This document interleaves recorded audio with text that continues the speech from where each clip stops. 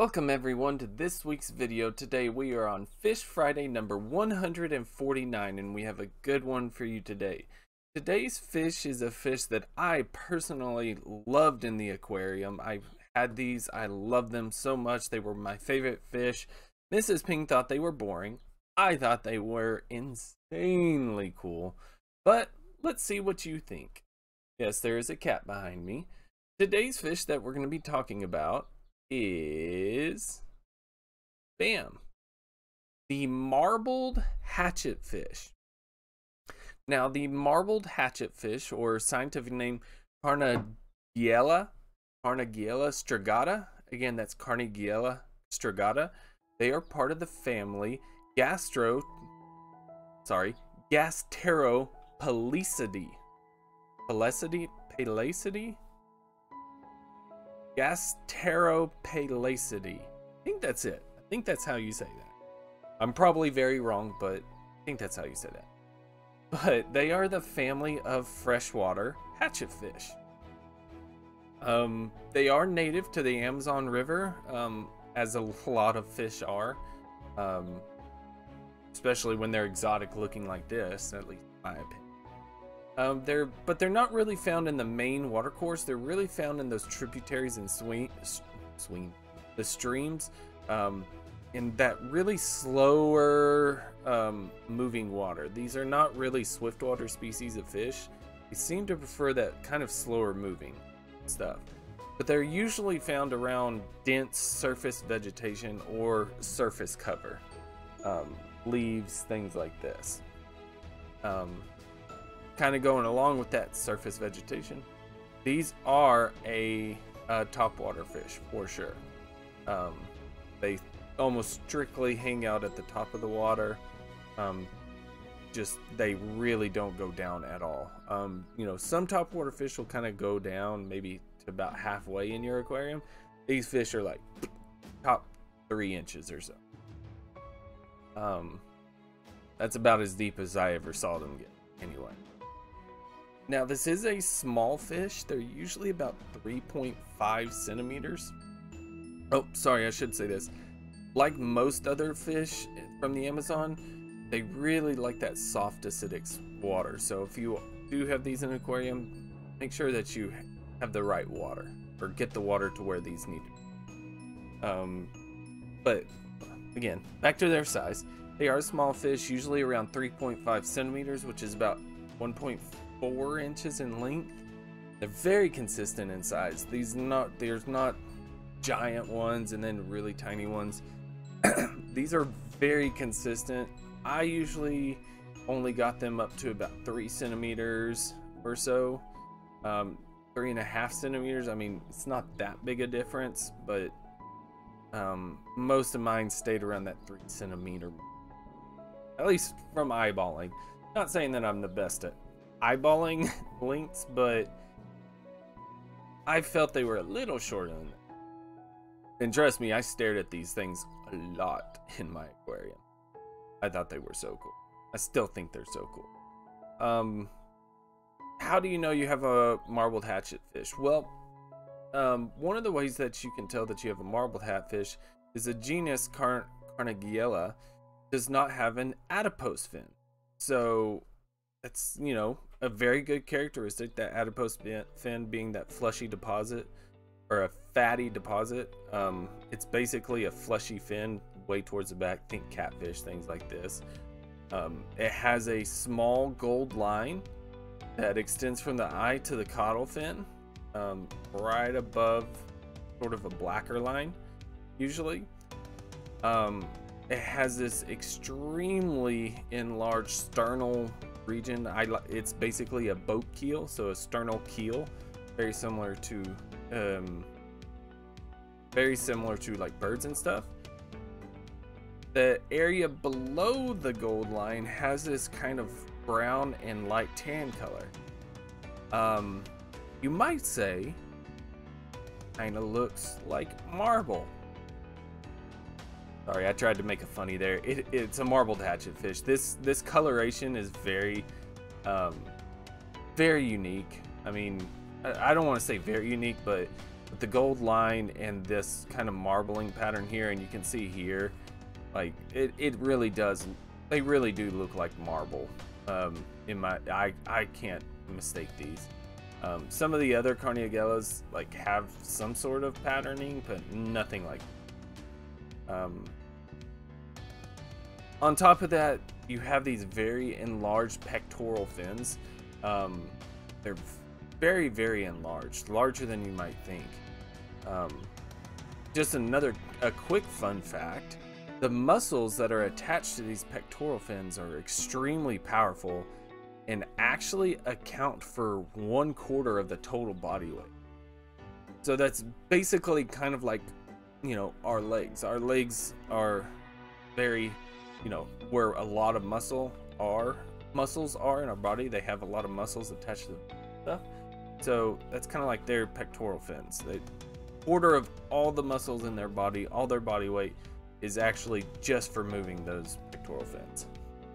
And the reason for that is they'll actually kind of beat their pectoral fins. Some people say they beat their pectoral fins, some people don't. I think this is a common misconception. I don't think they beat their fins at all, but they'll actually use their fins to kind of lift themselves.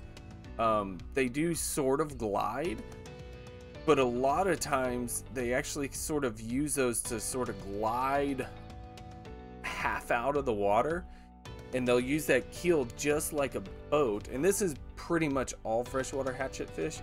So they'll like quickly run up, use that keel to sort of like break the surface, and run like a boat using their fins to sort of stabilize themselves. I don't think they actually beat their fins like some people think. I think it's more on the caudal fin. I feel like they just hear it, but they make such a hum, which I feel is actually their caudal fin acting kind of like a boat propeller, propelling them through the water. It's really, really cool. But I want you to think back to the 1/4 of their body weight, their muscles. When you think about that, think about, you know, it doesn't seem like that much, but that means that a 1/4 of their total body weight and their muscles being attributed to these pectoral flight muscle, we'll call it, that's more dedicated flight muscle than most birds out there. Meaning they have more muscles dedicated to their flying, their gliding, whatever, than most birds actually have to fly. Granted, birds have other advantages, but it's a really, really neat evolutionary design. Just really cool. And the fact that they're using this keel just like a boat to cut through the water, but not actually leave the water. Crazy. I should mention though, they will jump completely out of the water, which can be a problem. They are a very common aquarium fish. You can buy them for probably around $2 a piece. But these fish have several stipulations, which is why they do not do well in aquariums for the most part. Just really things. First off, marbled hatchetfish are very communal. They must have a group of around 5. If you really want these fish to thrive and do well, you really want 10 or more. That's at least my experience. If anyone in the comments, anyone watching this video disagrees or they have other experience, please put it in the comments. But for me, I could not get them to do well unless I had more than 5, and I tried to keep 10. They must have, I didn't say this, they are a lot happier if you have surface vegetation, some sort of floating vegetation in your aquarium. Makes it look cooler as well. And the reason for that is these fish really hate bright light, really need it dimmed down, like super dimmed down. That's how they prefer it. Well, that kind of hurts some of your other plants, and you kind of need the light to, see. So really have to like play this delicate balance, which also, But the great thing about it is those surface vegetation actually lowers that light, so they're much more comfortable. Another thing, remember I said they will jump, meaning you have to have a lid. These fish will go out. If you have a lid, they usually, again, in my experience, they'll try to jump out for like a couple of days, and then they seem to like realize that something's over them, and then they stop. Anything. But there's two more things that go on. I know it's this video has basically come a list of like what you need to do to keep these alive in an aquarium. But that's because I want people to get these fish in the aquarium. They're so cool. Absolutely so cool. So two final things. Number one, you must feed on the surface. You see this very upturned mouth? These fish are like exclusive surface water feeders, meaning that once that food starts to sink, they're done. They're not going to eat that food. So you have to get these smaller foods that can really stay afloat, allowing them to grab their food. You can see right here, this is actually, I can't tell if this is feeding or just natural sort of little things floating around. It's not the best picture. They're really staying up that top, so they need to be fly. Fruit flies for like reptiles, amazing. Oh my god, these things love fruit flies. Love fruit flies. Now the last thing is be aware that these fish are prone to every common aquarium disease out there. So if you have problems with ick in your tank, or any of the other fungal problems, or DO problems, just be aware that these might be the first fish to die. They are so prone to everything, and they turn bad so fast. It's these poor things. If they were even easier to keep alive, they'd be all over. And they are easy as long as you are aware of those lists, that plethora of things that I said to be aware of. But let's go to a brighter note and end this video on the interesting facts. So now the interesting fact that we're going to end the video on is this marble-like pattern. It's not just for looks. Kind of is just for looks. I shouldn't have said that. It's not just to look pretty. There is a reason. You might have guessed it by now, but this is actually camouflaged.